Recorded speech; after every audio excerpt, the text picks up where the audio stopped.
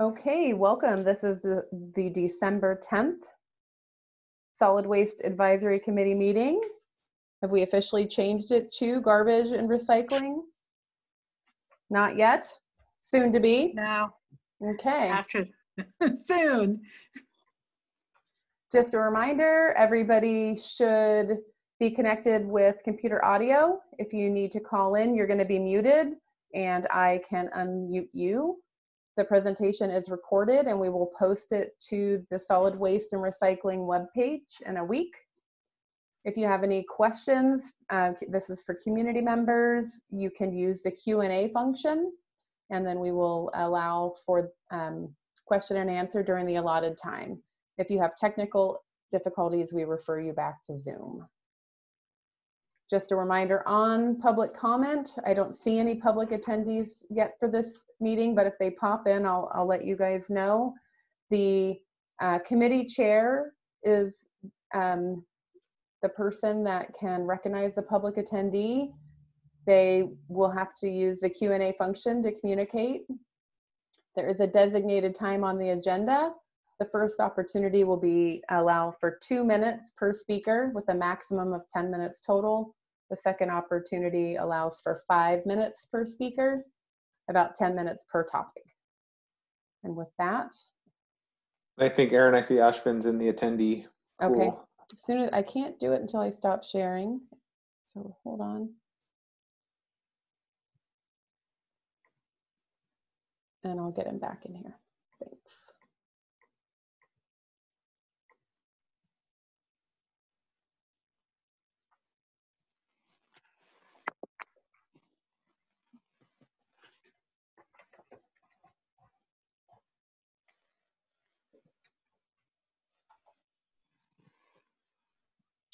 Can you guys hear me? Can hear you. Cool. Okay. We want to get this thing started. Should we do a roll call, Mike? Yeah, we'll go ahead and kick this off. This is the December 10th Solid Waste and Advisory Committee meeting, Washington County. We'll do a roll. I'll start with myself. I'm Mike Lafferty. I'm Vice Chair and Public Member of the committee. And we'll go to Kathy. Oh, she wants to sneeze. Yes, I need to unmute, sorry. So I didn't have the sneeze out there for all of you. Kathy Folsom with Washington County Solid Waste and Recycling staff. Tom? And this is Tom Eggleston. I'm with Washington County Solid Waste Recycling and a non-voting member of the advisory committee. Vinod? Same, Far West Recycling industry, temporarily voting member. I don't know. Okay, Ashton? Ashvin Nagaraja, public member. Okay, I see Beth. Beth Vargas Duncan, industry member, and Vinod stole it from me. I almost said temporarily voting too. And Sue. Sue Shade, public member. Sandra. Sandra Smith, public member. And I am sorry, I don't know your name. You kicked us off. You started the recording. Hi, sorry, Aaron Stein with Washington County Solid Waste and Recycling. Oh, okay, Aaron, I won't forget. Thanks. Is that everybody? I think it is. Okay, I don't know where Ken is. He, I think, had planned to be here. So we'll press on without him. So that was the first thing on the agenda. The second thing is solid waste and recycling program updates. And I imagine you're going to do that, Tom. Yeah, thanks, Mike. All right, some quick updates. I have a kind of a smaller list, and it actually feels a little bit like deja vu from last month. Some updates on some updates from last month. So the first one I think is pertinent to this group is the Metro rate increase, Metro's tip fee rate increase. So we had lots of developments since last month, and there was a lot of conversation, political conversation at city council meetings and city manager groups and with Metro's executive staff. And the rate proposal essentially was presented to their council this week on Tuesday in a work session with a kind of a two options. One option was to go forward with the originally proposed rate increase of around $9 that would be effective February 1st, with another one coming in July 1st. And then the second option was to bundle the potential July and the potential February increase together and to do one larger increase on July 1st of 2021. And that one seemed to get the support from the council. My understanding is they were given direction to come back next week, which would be next Thursday, with that rate increase package. And it was $15.54 to be effective July 1st, 2021. That lines up with rate review timelines, but it gives us some certainty into what size of rate increase we're going to be dealing with in 2021. So I think those are positives. It is still a pretty significant increase, so that is going to be something we're all going to have to deal with in our kind of rate review processes. We asked our CPA firm to kind of give us a little bit of a hint about what that might mean for our average residential customer. And they think between 85 cents and $1 per customer for just that portion of the rate increase, more likely on the dollar side because tonnage might be up in the residential sector in 2020. So that would just be more of those disposal costs in that line item. And then on the commercial side, I think they were looking at about $6 to $7 per container yard would be the equivalent pass-through cost there. And Sue, I know you had asked what was our estimate, and then for the 924, I think we were looking at $4 was an estimate per container yard. So this boosts that up a little bit, but it also gives us certainty for through July and not just for the next 6-month window. So they are, like I said, voting on that next Thursday.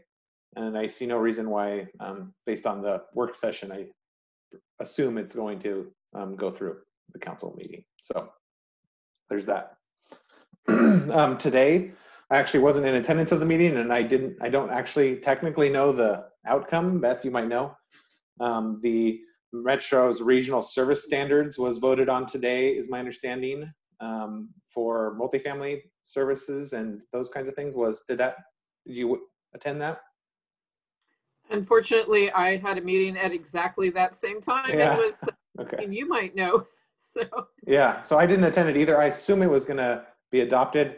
They did a public hearing last week, and they had no comments in opposition. The council gave positive remarks about the proposal. So I assume that was passed too, and that will result in us having to make some rule changes in regards to our service standards for multifamily.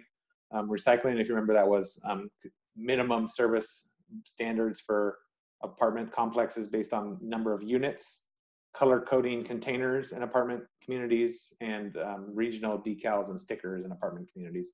There was a host of other things in that package of rule changes, but those were the meaty ones that were new, let's put it that way. And we will, in our meeting summary, we can send out a link to that and confirm that it was adopted, if it actually in fact was. Bill assistance program is seen an uptick in folks using it actually in the last week or two, which is classic in that it's going to go away at the end of the month, and now everybody's starting to realize it's there and using it, which is unfortunate. They have supported $20,000 worth of bills so far since the beginning of this week, and they're anticipating they might be able to get another $20,000 out the door by the end of the month. So that's helpful for folks struggling to pay their bills. Some $40,000 worth of garbage bills paid off in the county, which is a positive. Oregon DEQ's legislative concept for modernizing Oregon's recycling, which is going to be a big legislative effort in the 2021 legislative session this coming year, is now out in draft legislative concept form. So it's actually written like a bill. There's a lot of work, feverish work, trying to get stakeholders together to fill some of the gaps. They had kind of a high-level agreement from their recycling steering committee where it was the vision for the program. And the legislative concept was drafted by a legislative council that's in the state. And so there were some areas, I think, that DEQ highlighted and flagged that needed some work.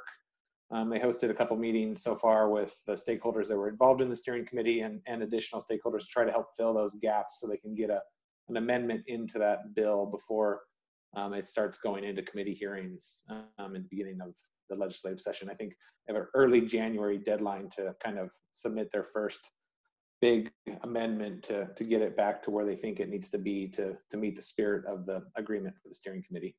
I was involved in I was listening to a very interesting conversation this afternoon on the processing side, kind of talking about the legislative concept asks for, or is intended to essentially not increase costs for ratepayers, but it also has improvements at processing facilities included in it. And so there's a big discussion about how does that happen? What are those mechanisms? How does funding flow to processors, and how is all those nuts and bolts work, which is a very complex situation and complex process. So it's going to be an interesting discussion as these things evolve and we get some potential amendments to that legislative concept. So we'll keep you all posted. We're very interested in it. Washington County is very interested. Our board expressed a lot of support up front for it in concept. So our government affairs team is following it closely and planning to work it in Salem this year with other local governments. We're close to hiring an education outreach supervisor. I said that again last week too. We're doing second round interviews right now. We started yesterday. We'll end early next week, and we hope to have a hiring decision here in the next week or two. It's going to be exciting. And then my last update here was to kind of give an overview of the work session with the Board of Commissioners on the Solid Waste Advisory Committee code changes. So I don't know if we want to jump into that now. Kathy, does that make sense?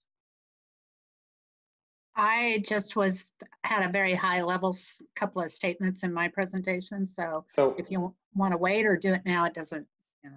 Yeah, why don't we wait and we'll kind of move into that agenda item, and then you can kind of give the overview, and then I can fill in, my perception of it too.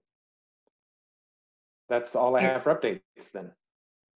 Is that Ken, okay welcome. with you, Ken, that we handle it that way? Does that work for you?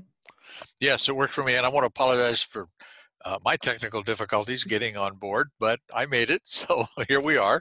Vinod, where did you get that beautiful picture behind you? You have to unmute. Yeah, I clicked it. That was the last time I was in an airplane, so whatever, last December or something, we were flying over Crater Lake. So it was a window snapshot. Oh, neat. Well, it's a very good one. Thank you. So onward and upward. Let's see here. I don't have a current agenda in front of me, so I have the one that Kathy sent out earlier, starting with staff report and then draft committee bylaws. Is there more to it? We're on, if there's any oral communication, probably not. Like no attendees. Okay. So There's no action items. So we're, I think, ready for the, yeah. Yeah, let's go back to Kathy then. Sorry, real quick. Carl texted me and said he had something come up and he apologizes for not being here. So Thank you. Thanks for letting us know. Yeah. Okay. So good evening. My name is Kathy Folsom, and I'm here to discuss the proposed advisory committee bylaws. This is a two-part project. The first task was to update Washington County Code Chapter 804 to reflect any changes to the committee formation. And the second task that's before you tonight is to update the committee's bylaws, which will reflect the board's direction as well as provide all of the details around meetings and responsibilities for the committee. At our last meeting in November, we brought proposed code revisions pertaining to the committee before you. One of the new provisions in the code specifically directs that the board will approve the bylaws. The board also gave us direction that staff should draft the bylaws and then bring them to the committee for as much discussion as needed. So we definitely want your inputs, but ultimately the board will approve its committee's bylaws. We are in the process of drafting. Oh, wait a sec, sorry. And then I was thinking Tom was going to present that part. On November 17th, we went to a board work session with our code revisions that we talked about at our last meeting with you. And there was a lot of discussion. And following that discussion, staff was directed to take another look at the proposed code language to ensure that the committee's purpose and duties aligned with our proposed amendments to the membership structure. So we are in the process of drafting a committee purpose and revised duties for the code, and plan on meeting with the commissioners to get a better understanding of what their direction for this committee is. Direction from those meetings will provide further inputs to the proposed bylaws. Since we are in the process of redrafting the committee purpose and duties for the code changes, we've left the membership section and duties section in the bylaws before you as they were. I anticipate that those purpose and duties section of that draft will change. So if there's substantive changes, I just want to assure you that I plan on sending out a new draft, and all comments will be welcome. We want the committee's input on these bylaws since they direct sort of all of the structure around your meetings. As it stands now, highlights of the proposed bylaws include the following topics: changing the name to Garbage and Recycling Advisory Committee, ensuring that recruitment and selection is open to all and includes equity considerations, adding the provision that the board adopts the committee's bylaws, increasing the number of voting public member positions from 6 to 9, reducing the number of industry member positions from 3 to 1 and make it non-voting, changing the membership term from 5 years to 4 years, adding term limits to allow no more than 2 successive terms of membership, designating at least 1 annual meeting for member training and ongoing education purposes, allowing for both in-person and online committee meetings, providing pre-committee meetings with staff as requested, and adding duties related to the solid waste disposal code.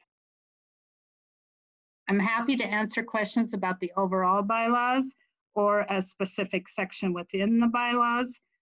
Also, if you would like to submit anything in writing after this meeting, please send them to me. I do intend to incorporate changes and then resend out a draft to you all. And Tom can give a few more highlights about how the board work session went, but I just wanted to give you an overall. I did start with the existing bylaws that have been in place for at least 8 or 9 years. So they're not exactly starting over from the beginning, but we did make some pretty substantive changes. Thanks, Kathy. And I think another thing that's really important for our conversation here this evening, you know, there's really 2 pieces to this. One of the pieces is what we discussed last month, which is the code change part of it, which really gets into that conversation we were having about the committee structure, committee voting members, industry members, community members, and what that committee makeup is. So that's really a critical component, and that's not determined yet. We, as Kathy mentioned, we went to the work session after the SWAC meeting last month, and we had a robust conversation with the board, and it was actually a very similar conversation that we had here. I picked up on a very similar thread in that conversation, and it was, is this a technical advisory committee or is this a community advisory committee? And what is it? And those are 2 different, very different things. And what does the board want from its advisory committee? Does it want a technical advisory group, or does it want a community kind of advisory group that's just letting the board know how it's perceiving and taking and managing and taking services from the service providers providing service under the code? So that's, I think, the crux of the issue, and that's exactly what was highlighted in this meeting too. And I think, Beth, you summarized that very well at the end of that last meeting. Is those are two very different committees and two very different structures. The takeaway we got from the work session was somewhat loose, but we understood it at the staff level to guide us in the direction of driving down the direction of making the purpose align with the proposed committee structure as it's proposed here and as it was proposed to you. So that would be realigning the committee purpose to make sure it's explicit that it's a community advisory committee intended to provide advice to the board based on customer experience from different customer classes, from community members, that these rules would basically influence the service being provided to them from the solid waste system. That's what the assumption we're operating on right now. We are, as Kathy mentioned, going to have one-on-one meetings with each commissioner because we need to understand a little bit more about what they really want from us. They can't meet with us except in work session because it's a public meeting, unless they have one-on-one meetings and we can actually meet with each commissioner and they can tell us what they want. If it's different, then we're back in the position of trying to figure out what the majority of the board wants. We do plan to return to another work session on January 5th to present another proposal to them based off what we heard at work session and what we heard in our one-on-one meetings with them, and see if it hits the mark for them that time. So that's kind of where we are on that. Another point that came up in that meeting, which I think is important, and we can kind of use this as a guiding principle for this conversation this evening, is there was a little bit of confusion about how far down we're getting. If we're talking just at code level, we're really talking high level concepts, and we're talking like we had the conversation last week, versus when we get down into the bylaw level like we do here, you can see we've kind of outlined a strategy for how we would ensure more diverse representation on the committee. And how do we, what's the public member makeup look like, and what interest groups are we interested in having served on the committee? And those are questions that are answered by the bylaws. So the board really asked us to come back in a parallel process as well. They said, well, next time you come back and talk code, come back with the bylaws too, so we really see what the code changes mean when they go down into the bylaws, into the weeds. What does it mean to have diverse representation on the committee? They were asking those questions, and we had answers, but we didn't have that information in front of them. So this is the proposal that's here now. So I think this conversation, it's up to you all as your committee. We could talk about the higher level concepts and continue the conversation from last month, and we could also get into the bylaws and talk about other parts of the bylaws that we didn't get a chance to talk about last month. So that's kind of where I will leave it at this point, I think. I'm happy to answer questions too. Me too.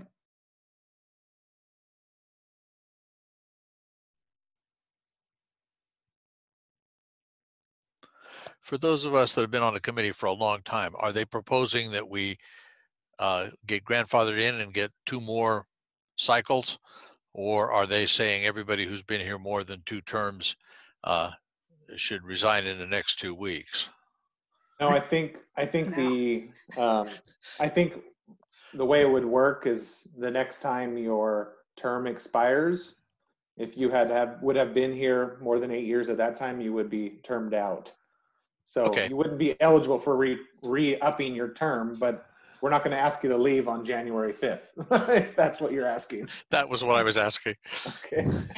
And there is the caveat that unless the board continues the term, I mean, there may be reasons, like we can't, like there aren't applicants, or they want a particular person to continue serving. So it's still in the board's hands, but that's the thought, is as we cycle through the end of terms, we'll figure out who's meeting the criteria in terms of term limits. Thank you. I want to say that I listened into that work session on the 17th, I think. And Tom, you do a great job. I want to say that right up front. But I was taken aback by the board's questions about thinking we were a technical committee, which I've never thought us to be. It's more a community type of committee. So I would really like more definition on that and what we are. And I think you just said that you're going to go to all of the board members individually to get that comment from them so that we know what our committee is supposed to be doing. And so it seems like if it's a difference between technical, I am not a technical person in solid waste and recycling, or community, which I feel like I am, I need to know what that is, what that looks like. So I was real confused. Yeah, thanks, Sue. And yeah, I don't know if you did notice that kind of my reaction too. It was Commissioner Rogers that expressed that he thought it was a technical committee, and another comment was, well, if they're not going to do rate review, that means the board is. And I wasn't really sure where that was going, and I think I tried to, and he used the word rubber stamp, which I didn't think that's not the word that I think is fair. And even if it's not a technical advisory committee, it's more of a pulse. That's the way I think of it. It's like, is this reasonable? Does this pass the sniff test? That's really what I see these committees to help us do, because we have conversations and we get down in the weeds and we work with our industry partners and we come up with a proposal and we bring it forward, and we have this advisory committee that helps us take a reality check and say, whoa, that's out there. And I know we had a really good conversation with the business food scraps rules in this group about bundling versus not. And I think that's exactly what this committee can help us do. And that's the way I see this committee as well. And I honestly I don't know if I would be able to answer what it would mean for this to be a technical advisory committee in the true sense. And I don't know how it would provide technical advice on the operation of the solid waste system. I just think that is a very different kind of governing or advisory body in my mind. We're definitely not a technical advisory committee, but we have definitely got a lot of technical education in our duties as providing community feedback. I take Sue, for instance. She's done a really good job of representing schools over the years, and I think been given a lot of good feedback from the industry members on why some things are the way they are from a technical perspective, or maybe technical is not the right word, but from a logistical perspective of why things are done the way they are sometimes. And Jeff Murray would give us good technical feedback. Vinod does it, Beth does it, Carl does it. And all those things really help for us to be able to provide better feedback in. So there is an element of technical feedback that happens, right? That makes this committee provide better feedback overall. And that was part of what we were getting at last week or last month, that without the industry members, then this could quickly just devolve into, I want lower rates and I want quieter trucks or something. I don't know, right? So that said, though, I do think the direction you're going with getting more community feedback is a really good one. But what I just said, I think, is the danger of where you could end up with 11 community members who don't have a really good grounding of this whole supply chain. I'm not exactly sure what feedback they give other than do they like their service? Do they like their rate? Uh, uh, it's like Ken, I go back, many times I go back to Ken's origin story of being on this board. Something he didn't like happened and he got on this board and he got an education, right? And there's value in that. There sure is, and I think we'd be lost. It'd be very easy to get off into the weeds with something that's not realistic and not doable if we didn't have the industry folks here to help us. And I don't see any technical. And Beth, is the industry looking for any kind of technical support or technical reinforcement? This has never seemed to me to be a technical issue oriented kind of discussion that we've ever had. We get. I know that was to Beth. I'm sorry. I'm just going to. But Okay. we get a lot of technical education. We do. Yeah. I know more now about garbage than I ever anticipated. Yeah. But think about I think maybe what we're getting hung up on is the term technical.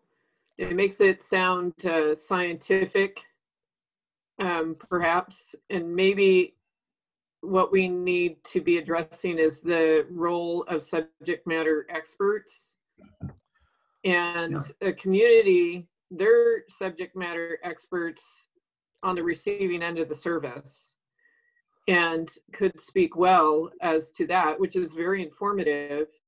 But as has already been mentioned, concerns arise when you're only looking at one side of the service, and maybe they want service that really isn't practical, or if they understood the cost related to it or the societal or environmental impacts related to providing that, which the subject matter experts, industry and others can help provide, then that makes it a more constructive conversation.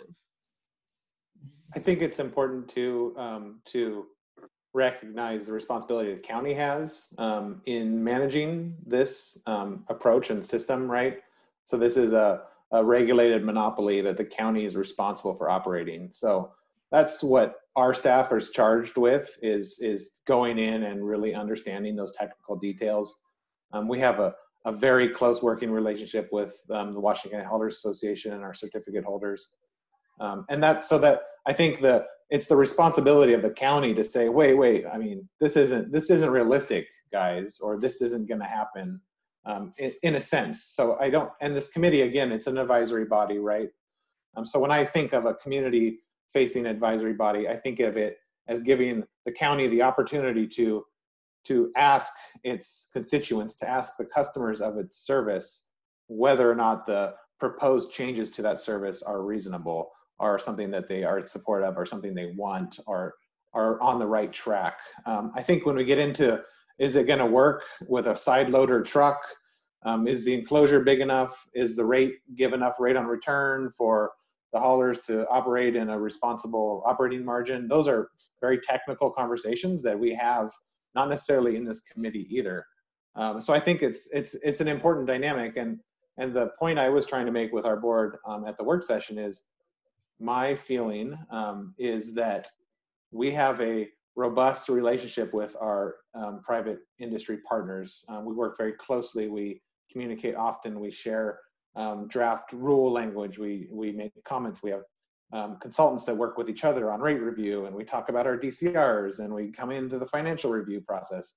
But what we don't have robust in our process is what I would call a representative community group that can give us feedback on whether or not we're on the right track, whether or not we're meeting their expectations. And I think this committee gives us a flavor of that, but I think we could do better in terms of making sure that we're actually hearing from those that we haven't heard from before, and that we're hearing from them, and we're not kind of hearing what we want to hear from them, if that makes sense.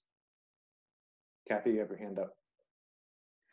Yeah, following up on Tom, one, I just want to remind that we are still proposing, as it stands right now, an industry member at the table.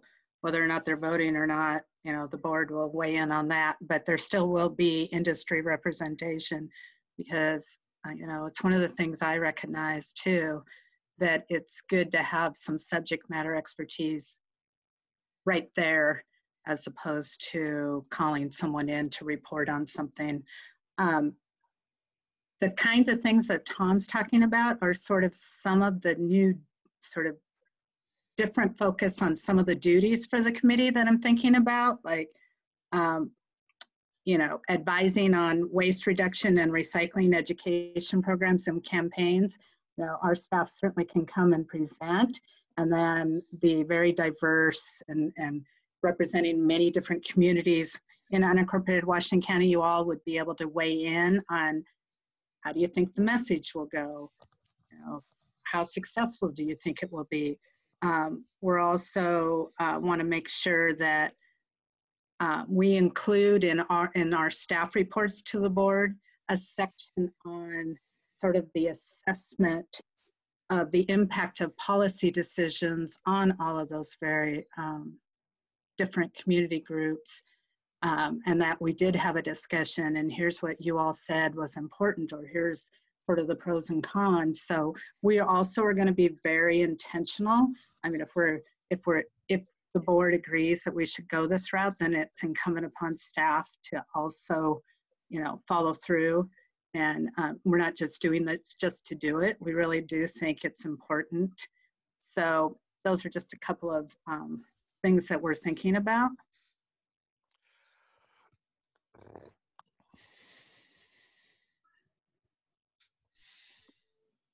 Say that again. What were some of the things you're thinking about bringing in, Kathy? A possibility maybe that the advisory committee could weigh in on sort of our educators, you know, campaigns that are like the big ones, like we're rolling out business composting or, you know, some other sort of major programmatic effort.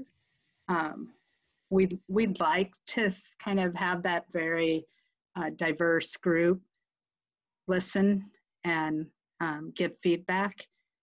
And I think the board, it would be beneficial to the board. For one thing, it's not just one-sided to what staff thinks. And I think that'll give them, you know, sort of you folks, I look at it, you folks are the conduit between the board and their policy decision-making and the multifamily folks and the, you know, all the different groups that we don't hear much from now. So that's what we're trying to do. So that's one of the things. I don't know.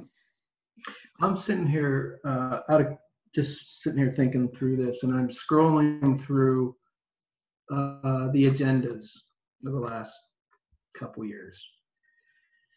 And food scraps, okay, that probably could use some diversity of thought on how to do that. I could see that. But a lot of other things we talk about, franchise agreements, I don't know. To me, that doesn't seem like it would need a lot of diversity of thought. Franchise transfers from one entity to another doesn't seem like it needs much. I'm looking at, there's commercial food scraps. I'm just trying to find stuff, right? Okay, I just add something. You made me think of something that so we get occasional complaints because since we moved in, they've built houses behind us, and people apparently don't look at where they are moving to until they live there. And so we've had complaints that we are a large garbage dump in the middle of Hillsborough. And then we have to go back and explain that we don't take garbage. We're a recycling facility. And then their complaints are, well, people just pull in and drop stuff off in there. Well, that's what the public drop-off depot is. You know, so there is a lot of, you know, you do run that risk, I think, if you get. You may come. that somebody, you're going to have a learning curve, I think, like you guys talked about before. And Groundhog Day, the representation of industry isn't complete. Like Carl, I think, mentioned, they run MRFs and routes and composting. I have some knowledge of hauling, but not. Tom, you probably know more about franchise agreements and things than I do. I could talk about processing and markets and things like that, but you're not going to get, by limiting it, you're not going to get as much information for people to make decisions on. That's my opinion, but the more places you can draw from, the better, especially if you're going to bring in if you're turning it into more of a feel group than an informational group, then I guess that it doesn't matter what, but it just reminded me of the complaints that we get that we're a big garbage dump in the middle of town and something has to be done. But honestly, you've just hit on the whole problem with small airports. You put a small airport out in the middle of nowhere, and suddenly and Denver is their international airport. They're a huge airport. They put 30 miles out of town to completely be out of town and away from everything. And now there's a huge complex of houses and stuff around it. And I'm sure the people there complain about the airplane noise. Mm-hmm. I mean, we've made a lot of adjustments over the years. As they put houses, we've changed how we operate and when we do things. But you still have somebody who moves in and they're like, why are there trucks going in and out of that place? What's going on over here? So it's just a thought. Yeah, that's just human nature. And I lost my train of thought. I'll be back. Well, often once we explain to, if they come contact us and we kind of explain what's going on and maybe even show them, then they're like, oh, okay, now I get it. I just didn't know what was going on back there inside the, the magic box. So. Yeah, and I appreciate that, Vinod. And I think that kind of also, again, in my mind, really continues to highlight the importance of the responsibility the county has to educate its advisory committee members. And I think we've been pretty transparent up front. This is will be a monumental task for us to completely change the way we've managed this committee and interacted with this committee and how it interacts with us. And Mike, you were looking back at past agendas, and I appreciate what you're saying, but I would say too that our intention is to have a very different conversation regardless of what the committee makeup is going forward. It's my vision as the division manager to have a more robust advisory body that we can bounce ideas off and work through policy development with, and really think about the services that we're providing to the community in this public-private partnership and how they can best meet the community's needs and provide excellent services. And I think that's really our goal. I think it's really, there's a lot of responsibility on the county to make sure that it doesn't just turn into a group like a place to complain about Far West's loud back door, in a sense. and I don't want to say, I don't want to imply at all that I don't agree with making the committee look more like the community and bringing in that input. That's just give the other side of the coin is all. So, in the course of are you looking at other jurisdictions are ahead of us in terms of food scraps and food scrap waste? And my understanding is important. You get a separate container, and you're supposed to put your food scraps in that. And I don't know how you separate them from the garbage flow and what have you. Has there been any pushback from any group or lots of people in Portland that saying this is too much trouble? Similar to the people who were unhappy when we came up with recycling bins and said, I don't have room in my garage for another bin. So Portland's program and most every other jurisdiction's program is adding food to yard debris. So it doesn't add another bin to the service. That container just is a kitchen collection pail that's a tool for a homeowner to get their scraps from the kitchen to the bin. And we actually that's one of the most significant pieces of feedback we get from the community is I want food scraps collection in unincorporated Washington County. And so that's a challenge for us, and we are challenged by that for a lot of reasons right now. Primary reason that we're challenged by that is Nature's Needs is the one and only place to process this stuff, and also happens to be the one and only place to transfer this stuff for us in the North County, kind of north of Beth 26 and Aloha area that makes sense. And they simply don't have the right facility layout and capacity to directly receive food scraps on route trucks from a 63,000 customer base system. So they are collecting materials from Hillsborough, they're collecting materials from Beaverton and Forest Grove, and that combined is about 50,000 households.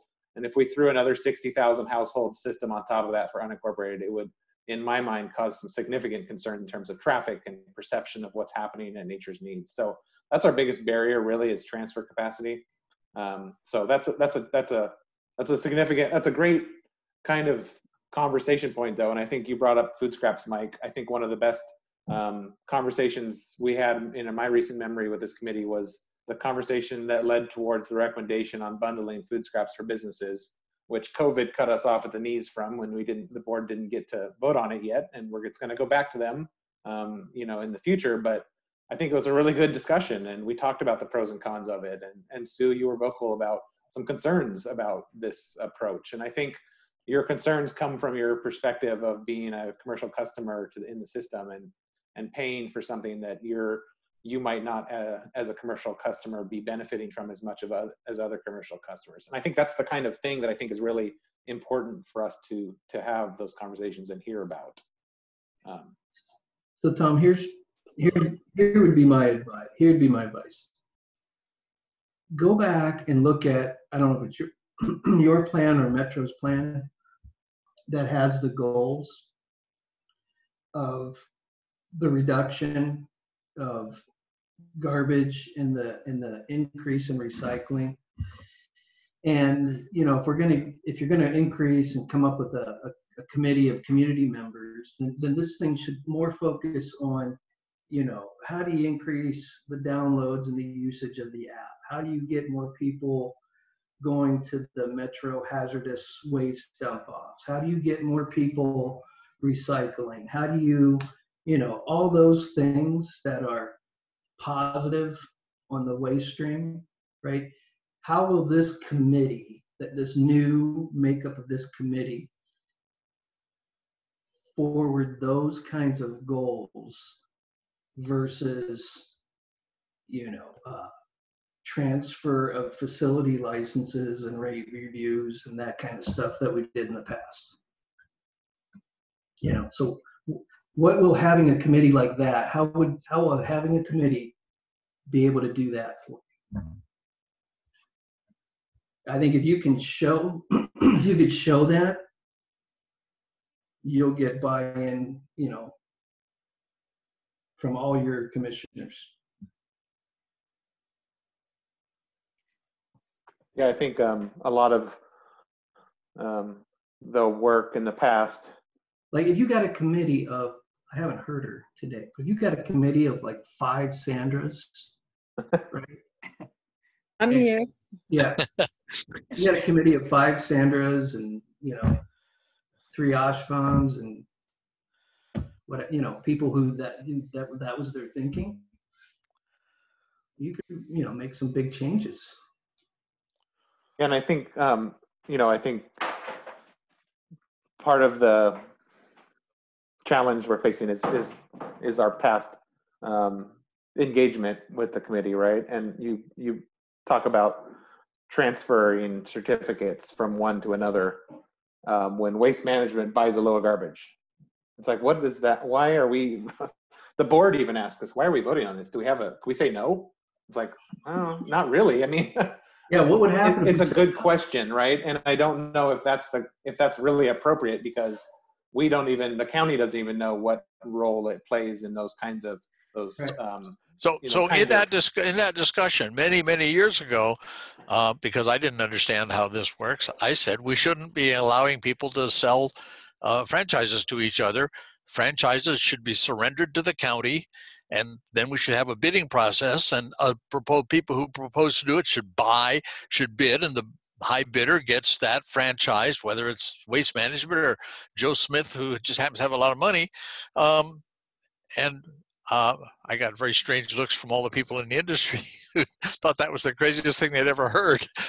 But most other franchise operations you surrender the franchise back to whoever is the franchise grantor, and then the grantor, in this case the county, goes out and remarkets it to whoever wants it. And why an individual like the family that owned Aloha Garbage could turn around and sell it to Waste Management always seemed to be a terrible distortion of the normal franchise system. So I raised the question and got shot down and haven't raised it again. But I think, Mike, I agree with you that I'm not sure that we handle transfers real well. Kathy.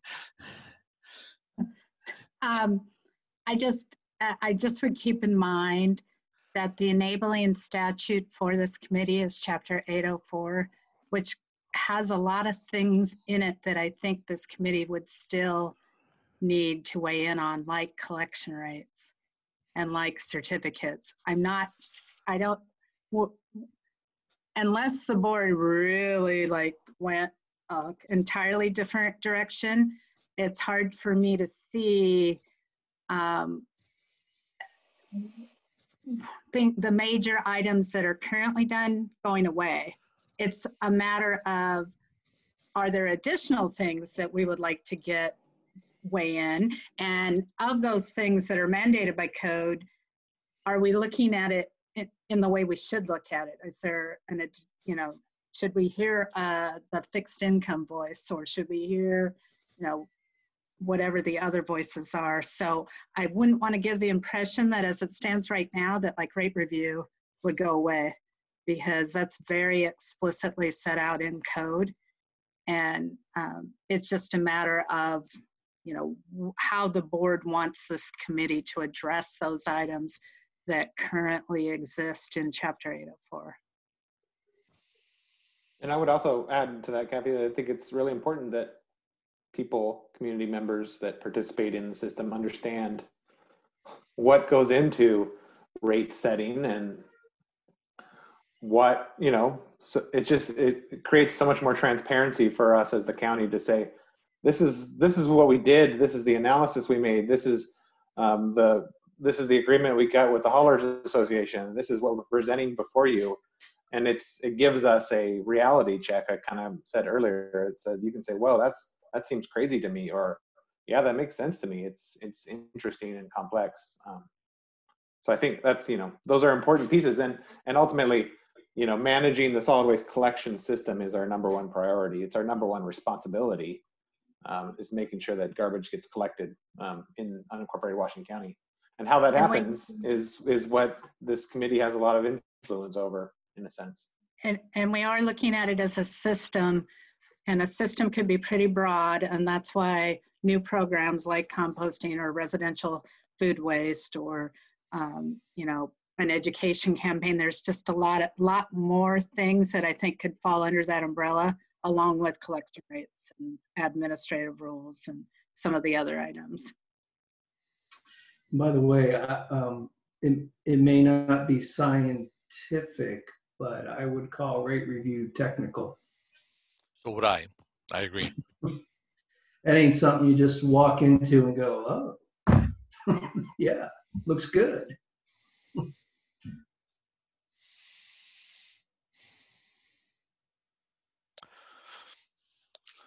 So have we talked this to death? Well, I would just ask if there is anything in the body of the beyond membership and sort of purpose that struck anyone as being, looking like it doesn't belong or not something you could live with. I added things like setting a calendar. I think that's helpful. I think there's a lot of things that staff could do to provide support to the committee that aren't being done now. Another category I think it's important to think about is we have in like section 2.3, we try to call out different characteristics of membership categories. And this is where we're trying to identify a mechanism to really promote intentional representation. So we have people representing ethnic and racial communities, the disability community, the senior and aging community, housing interests, so multifamily, homeowners association, single family. I think these are the kind of categories we're trying to identify that we feel like would be important perspectives to hear from businesses, chambers, a food generating business, a retail business, students, youth voice, in a sense, retirees, kind of thinking about more of the fixed income perspective. So these are kind of the master recyclers as an interest group, environmental groups, environmental advocates. Those are the kinds of categories. So I think that's another place that we would appreciate feedback on. If you think there is somebody that we should try to identify as a priority segment of our community to be represented here. We also tried to deformalize the meeting process a little bit. The original bylaws were very strict Robert Rules of Order, 2 minutes, testify, public chair calls you. We tried to make that more casual and more of a conversational thing. And I think that's important for ensuring that we can have robust conversations. And Ken, you had talked about being a chair that's interested in hearing what folks in the audience might have questions about or input on. And I think this kind of formalizes that approach a little bit more in these draft bylaws. We also include a section here about officers and electing officers and officers serving in their roles for terms on the committee. So every 2 years, the committee would elect its chair and its vice chair. And to be honest with you, Ken, since I've been here, you've been chair, and I don't even know how that was determined in the first place. You've done a great job, but I don't know if it's ever been a conversation that we've had. And I think it's important to kind of to recheck that and have that conversation as a committee. And I took over from a gentleman who'd had it for, I don't know how many, 11 years or something. So it seemed to be something you got slotted into and just left there. So I think that I want to compliment you on that, because I came out of a background of school board meetings and what have you. And I found that most of the population isn't conversant with Robert's Rules of Order or what the nuances of that are, and so many minutes to talk and what have you. And the average person on the street, no matter what the topic is, doesn't have them organized enough to fill up 2 minutes exactly and then sit down and go away. People who are used to testifying before the legislature or something learn those skills. But for everybody else, you just need to be relaxed and let people talk. It's more important than having to follow a rigid structure. So I want to compliment you on that. I think that was really good that we have moved more and more in that direction.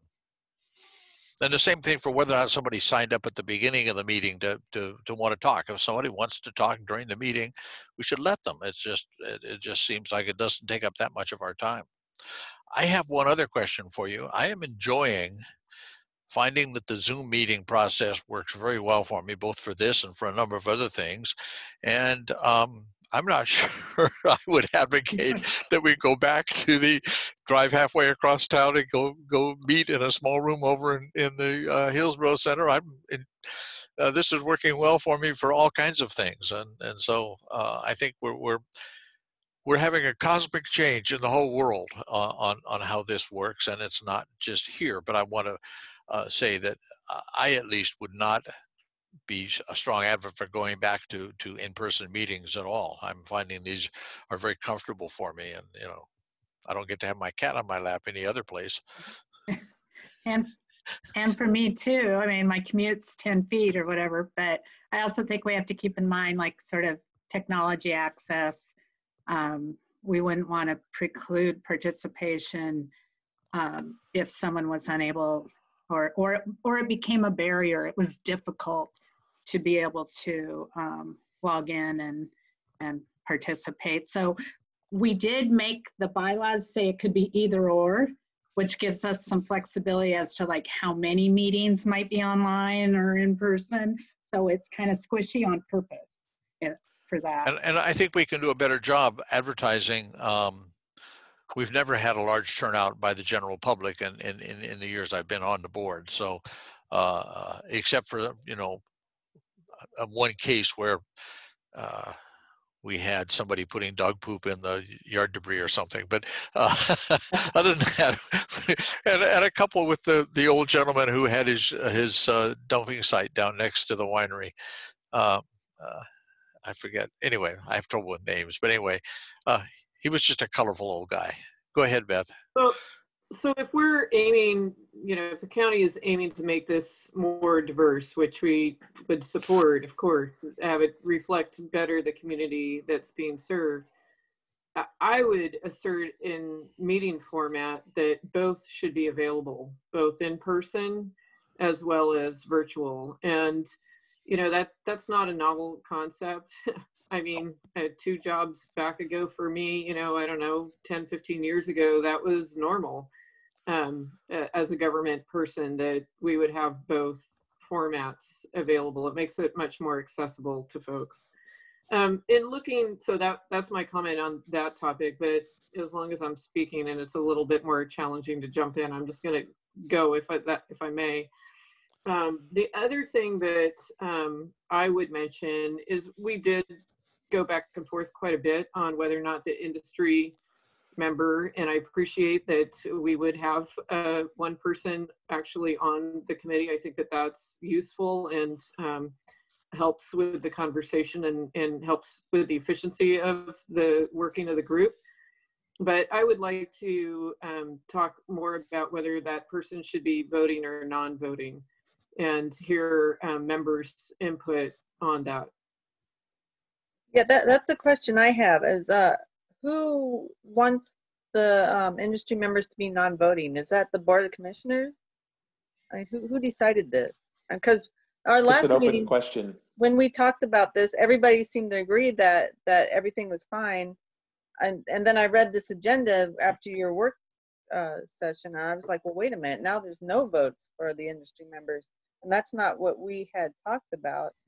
And I don't know. It just seems like it's. I don't know if there's like some kind of past bad blood or some kind of vendetta. That's how I perceive it. It's like, wow, they're just getting rid of them all together, and I didn't like that. So I would like to know whose idea was that. Yeah, so I think that's an open question, Sandra. No one has directed us to say industry members are non-voting.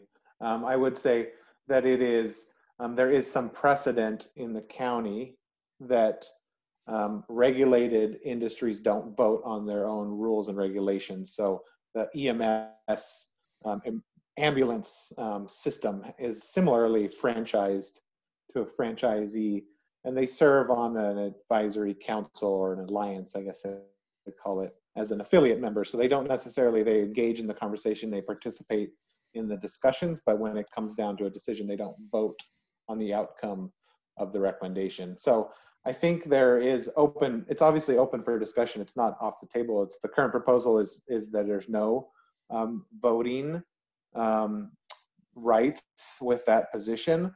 And I think that is mainly driven by the perception of a conflict of interest that's potentially there. And I know there's other ways to deal with that. And one of the things, and just expecting or asking voting members to recuse themselves or not vote on positions that would affect their commercial interests is an approach. But personally, I think I find it. I think most of the votes this committee makes affect the commercial interests of the collection industry. And not saying that they're always just voting on personal and private interests, but I think that there's something there to be said about that. And it doesn't mean that that's the right answer, but that's my personal sense on it. It's not couched in bad blood, or it's not a battle. We're not trying to evict industry from these conversations by no means. And I hope Beth would attest to this. My approach in managing the solid waste division at Washington County is that we need to have a very good working relationship with the haulers. They're our partners. We're doing this together, and we're trying to work together to achieve our common goals and our common outcomes. I was actually looking at some of the other committees that Washington County has, and I noticed some of them didn't have any industry members, but there was the Affordable Housing Committee does have industry members on their board, and it looks like they are voting. Are they getting away from that as well? Are all the committees getting away from industry members being voting members, or? I'm not sure. I can't answer that per se. I know it's a big project right now. The county is trying to update or encouraging departments and divisions to incorporate equity into their advisory bodies and boards, and some are moving faster than others. So we are one of the first ones to really bring forward a robust proposal. The other group is the Public Health Advisory Committee that has done some of this work, and they have, I guess you would call, industry on their committee, but they don't necessarily directly regulate a service industry like solid waste and recycling, or EMS is the other example that I have that's very similar in a sense at the county. I have a bit of a take on this. I don't remember when it was, but oh, my phone doesn't understand me. I don't remember when it was, but there was a point at one time, Ken will probably remember this, when I quickly learned that our vote don't matter. The county commissioners decided to go completely against what we voted. Yep. And do exactly opposite what we wanted or what we thought was the right thing to do. So I was like, okay, and that's within their prerogative. Sue, can you unmute and then say whatever you want to say? Well, I'm going to just jump in exactly, Mike, with what you're saying, because we're only advisory. So our votes that we vote with are simply to recommend one thing or another. They really have no weight. So, and I think that having industry members able to vote on our recommendations is a good thing. I don't, because the board can overrule, or not overrule, they just take our recommendations and then they rule the way they want to rule. I discovered early on that, and this is before Beth's time, but Charlie White, who had her position and was on the board, had direct access to all the commissioners. He could set up a meeting and meet with them one-on-one with every one of them. I was never able to do that, in spite of trying to arrange to have meetings directly with the commissioners. It just didn't happen. They're well insulated from the public if they want to be. So, and I remember distinctly what Sue would, the incident that Sue was talking about has occurred 3 or 4 times as long as I've been on the board, where we recommended something, but it wasn't what industry wanted, and industry was able to lobby effectively directly to the commissioners, and that was what was implemented. Go ahead, Beth.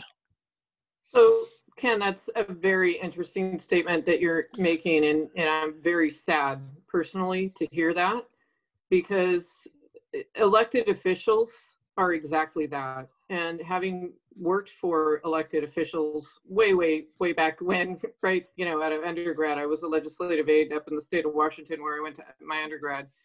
And constituents in our office had first entry and priority over the lobby. So, I think that may be more telling about the elected officials, perhaps, that you were dealing with. Oh yeah. Than and the county system itself, than the industry person or the industry role. So that's my personal opinion, that there should be access. And I can say, being in this position, it has not happened with the county, but with other jurisdictions in the metro area, I have had an easier time at times making arrangements to meet with members of Congress than with some of those elected officials. So, so a true statement, absolutely a true statement. And meeting with members of Congress is not easy either. But I get an immediate response from House Representative Bonamici or either of the two senators when I call them, and I'm not a big contributor or anything, but some staff member gives me a call back and talks about whatever my issue is that I want them to deal with, and I find it to be articulate. Go ahead, Kathy. Right. Yeah, I don't Honest, really, but anyway, go ahead. it's okay. I didn't mean to cut you off, Beth. Sorry. I was just going to say that when I step back and look at it, I think of what is staff's role in the committee? Like, if we're going to look at industry, what is staff? Well, Tom's on the committee, but he doesn't vote, and that's because staff already is the entity that typically is putting forward a position, and we're the ones that write the reports that go to the board.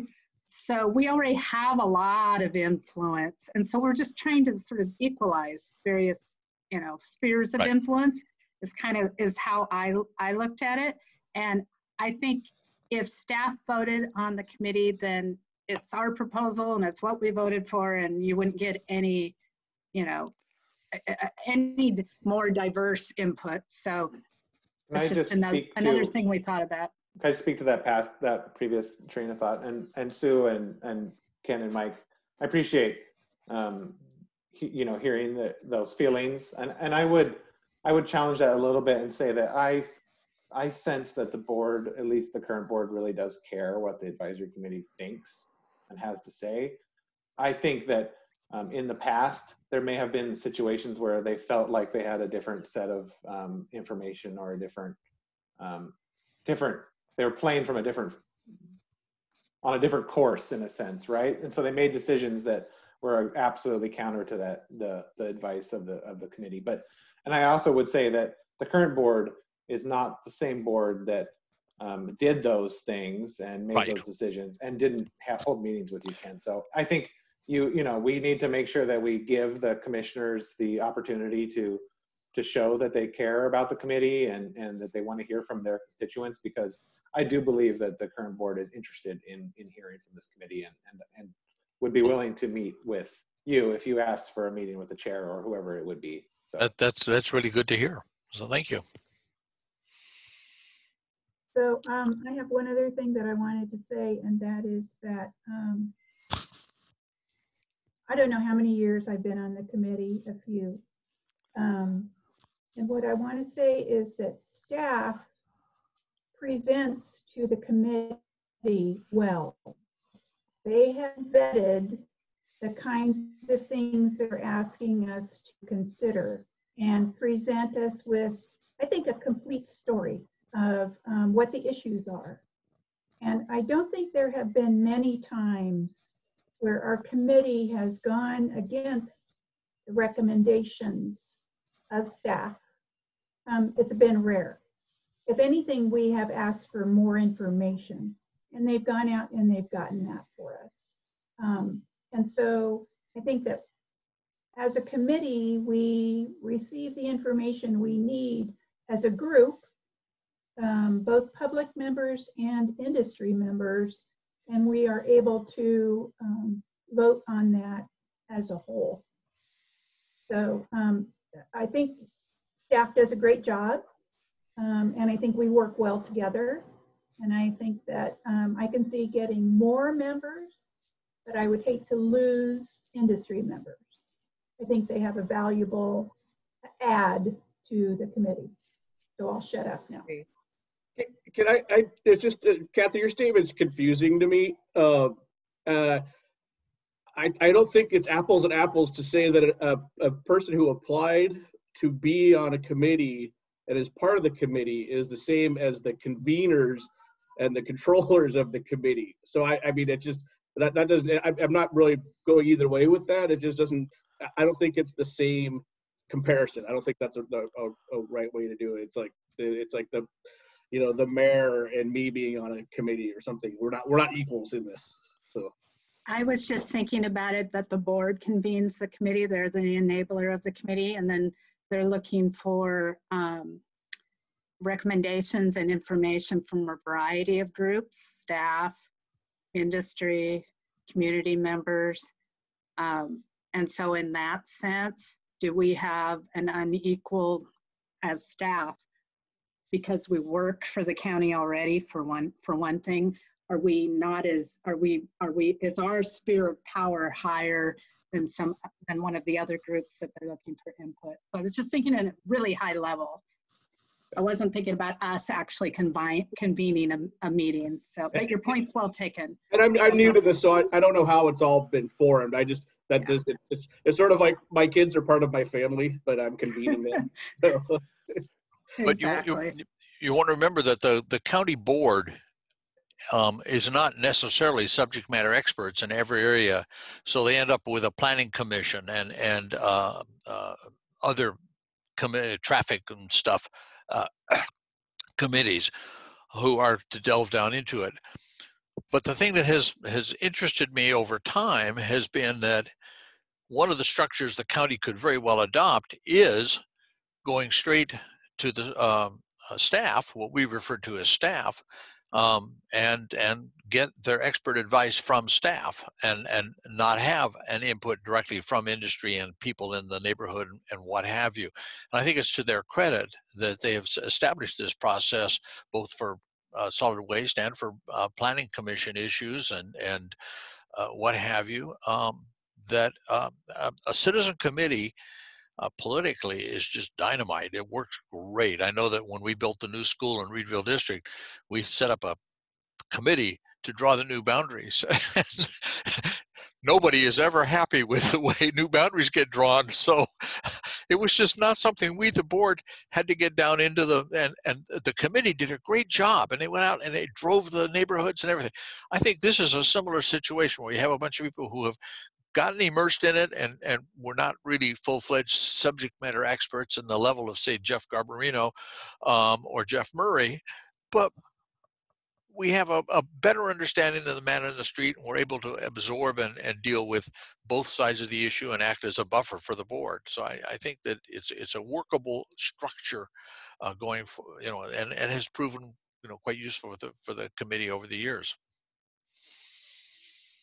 Or for the commissioners. I would also add, Ken, we have plenty of influence over our board.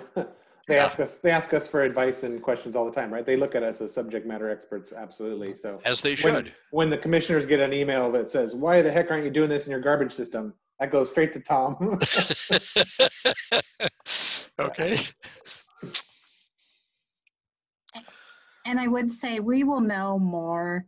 I hope I can speak for Tom too, that we're trying to be as transparent both directions. So we're bringing to you what we think and what the board has told us, and then we're going to go to the board and set forth what we've heard.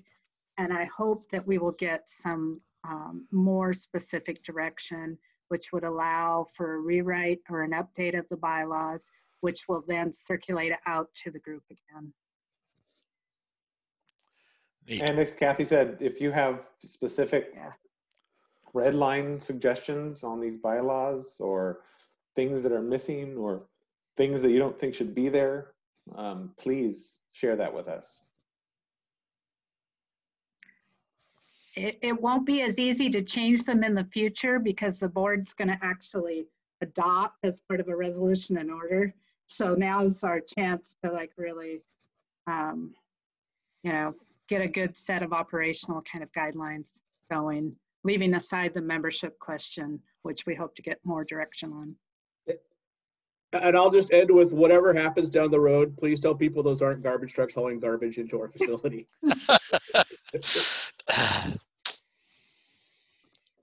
Well, I haven't heard anybody make a specific red line suggestion, but to summarize what I heard, and I didn't speak on it myself, but I heard that industry members should be voting. So that would require a change.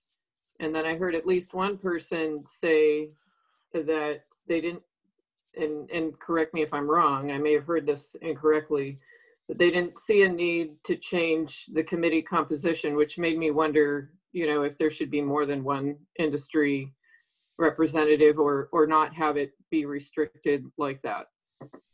So that may warrant more discussion. I don't know. I've attempted to address that issue with a, as Tom alluded to earlier, with a very open meeting, so that when Dean comes to a meeting, even though he's not on the committee, we welcome comments and input from Waste Management. And so as their spokesman, if he puts his hand up out there on the floor, I will certainly call on him and see what he wants to say, because I don't want to just steamroll ahead just because he didn't sign the form at the beginning of the meeting or something like that. Go ahead, Beth. I appreciate that, and Ken, you do a great job at that, but this is a legal document that we have our going before the board, and it's possible that people may come after you that aren't as understanding as you are. So I would ask that the document stand on its own and reflect the intention of the committee. Well, I'm inclined to agree that you know, I would like the industry to be at a minority, but I would like to have, what do we have now? 3 industry members? Yeah. And I think that's worked very well, and that's an ideal number. I do not see any reason, because we basically have 3 different sections of industry. We have the haulers, we have the recyclers, the Northwest Ecology, I think, what do they call themselves? Anyway, Ecology up there, Nature's Needs, and the MRF, the MRFs and disposal sites, dumps, and so that's, and traditionally, at least, we've had one from each of those sectors of the industry. I don't know if that's deliberate or if it just worked out that way, but we've always had somebody who represented the haulers, somebody who represented and we were fortunate to have somebody like Jeff who knew everything about everything. So I think having 3 and leaving it at the current status, I don't want to exclude the industry, and I think that much of the knowledge that we've been able to obtain has come through the industry people who are faced with these problems day by day and have a much better understanding of the mechanics of it. It's not us that has a huge stack of paper that we don't know what to do with, because the market for paper has just evaporated and gone away, and so and we heard about it as it evolved, and it was really very interesting, but it wasn't something that was an issue that we had to deal with. Go ahead, Kathy. Just making sure if I'm unmuted. Yep. So again, in the interest of full transparency, staff, when, you know, ultimately it goes to the board for approval. There isn't an action item associated with this from the committee, so it's up to staff to communicate what the committee's position is, but staff may take a slightly different position than what the committee is proposing, and it will be up to the board to give us direction about which way they want to land on. Obviously, we're going to go back and regroup. It's been a really, really robust discussion, and we definitely will carry the water in the sense of giving what your feedback has been, but I just don't want any surprises. I'm not sure where we'll land, and we may get some very strong direction from the board as to what that landing place should be. So, but whatever it is, before they're actually adopted, they will come back to you all so that you can take a look and hopefully weigh in again if needed. I guess my final feedback to you on it would be, you will have a stronger citizen panel, diverse or not, with industry members sitting there with them. Right, absolutely. I agree. So, okay, there's nothing more on the agenda, so do we want to call it quits, or does somebody have more they want to say? Thank you for all your hard work. We appreciate what staff does to educate us all the time. And we appreciate that you listen to what we have to say. So thank you. Yes, thank you. Absolutely. Yeah, thanks. Thank all of you. More voices, the better. I agree. Yep. Yeah, thank you all very much. And like I said, we'll probably be back January, most likely, and we will have more information in January. And in the meantime, all these documents are in the sausage making. So if you have, please, if you have explicit written feedback, send that to us, and it would be helpful. Thank Okay. you. Take care, Tom. Take care, Thank you. Kathy. Bye. Thank you Bye-bye. all. High five. Have a Bye. good night. Happy holidays. Yeah, thanks.